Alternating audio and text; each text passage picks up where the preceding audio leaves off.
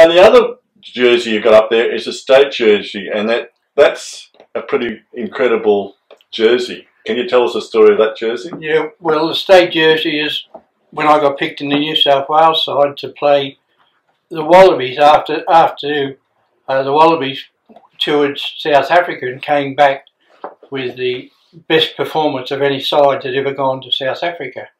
So they decided to put a game on and show the Sydney public how good this Wallaby side was.